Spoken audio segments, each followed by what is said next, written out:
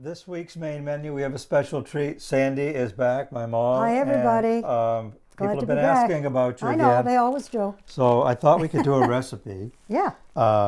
It's called salad bars. So if you're going to a party, it's good to bring, if somebody says bring something. Easy a to little make? appetizer, Yeah. yeah. Oh my gosh. Yeah, go like this. Oh, Press it here we go.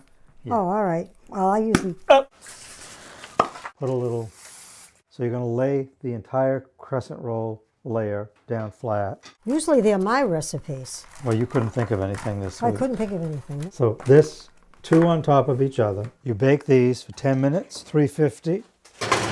I love this. It's my favorite. So now you have to use 2 blocks of cream cheese softened.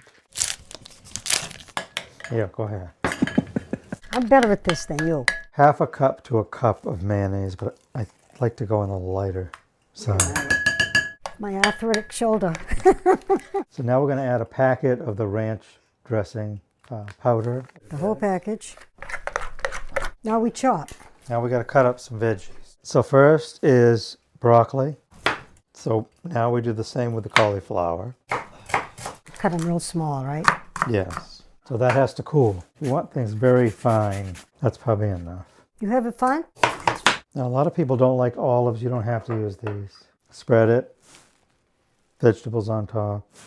Finish off with the Oh, that cheese. sounds good. Cut it into squares. Think it's cool enough? Just one little thin layer. Yeah. So half of the carrots, just do this.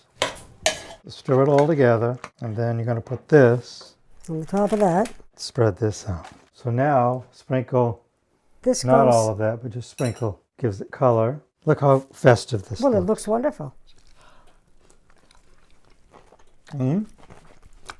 That's delicious. And these are salad bars. They are. And we're going to share the recipe on our Facebook page, the Jim Keithley WMTW Facebook page. There you Make go. them for a party. Make them for They're yourself. very festive looking too. Yes, they are.